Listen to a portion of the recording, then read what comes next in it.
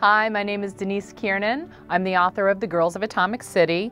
This is History in 5, and I'm here to talk to you today about life in the secret cities of the Manhattan Project.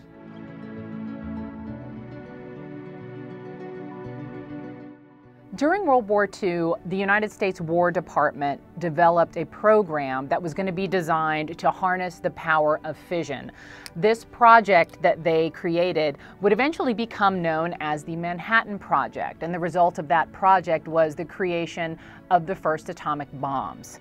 Now, the reason the Manhattan Project is called the Manhattan Project is, as the program was first getting started out, their initial offices were in and around New York City. But in late 1943, the headquarters of the Manhattan Project moved down to a town that would eventually be named Oak Ridge, Tennessee. This was not a town that had existed before. It was created specifically for the Manhattan Project. From the time that they began construction of the plants and the support facilities in late 1942 through mid-1945, Oak Ridge's population exploded to nearly 80,000 people, and the town was using more electricity than New York City.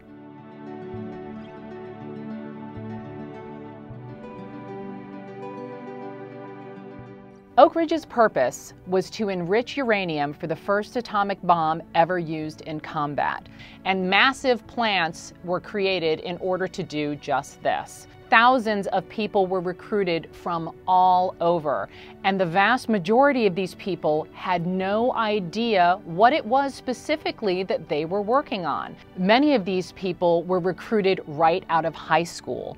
Dot, one of the women in my book, grew up in rural Tennessee. She was walking the halls of her high school her senior year when she was approached by a recruiter who asked if she might be interested in some war work in another part of the state. So she took a very simple test, answered some questions, and off she went. She was not told before arriving in Oak Ridge what she was going to be doing, and once she arrived, she was not told what the project was working on. Doing something for the war effort meant an awful lot to her. And because of people like Dot and the thousands of others who came from all over the United States, Oak Ridge sprung to life literally overnight.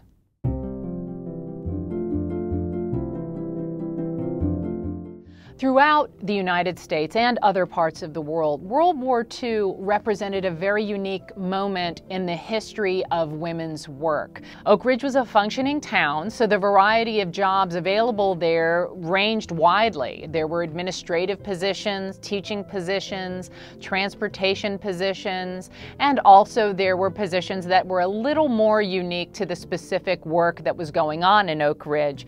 Women were working in highly developed plants, doing very specific tasks that had never been done before on this scale. Even though women were not in tremendous positions of power within the Manhattan Project, they were absolutely essential to it, and it simply would not have happened, would not have succeeded without all of the women who worked on it.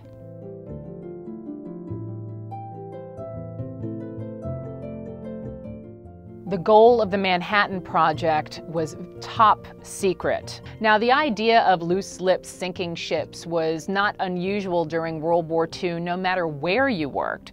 But for the Manhattan Project especially, secrecy and security dominated the landscape. For example, there were gates and guards and checkpoints. Everyone who lived there had to carry a specific badge. And everywhere, just in case you forgot, were numerous billboards and signs telling everyone how important it was not to talk about what they were doing, even if they didn't understand specifically what purpose it served.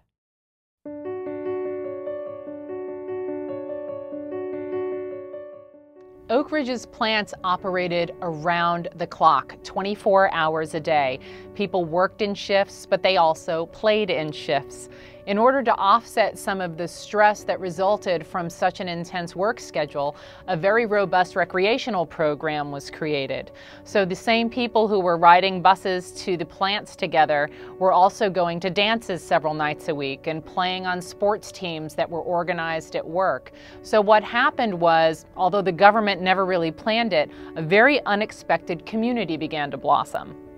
The vast majority of people working in Oak Ridge learned the purpose of their work on August 6, 1945, when the first atomic bomb ever used in combat was detonated over Hiroshima, Japan.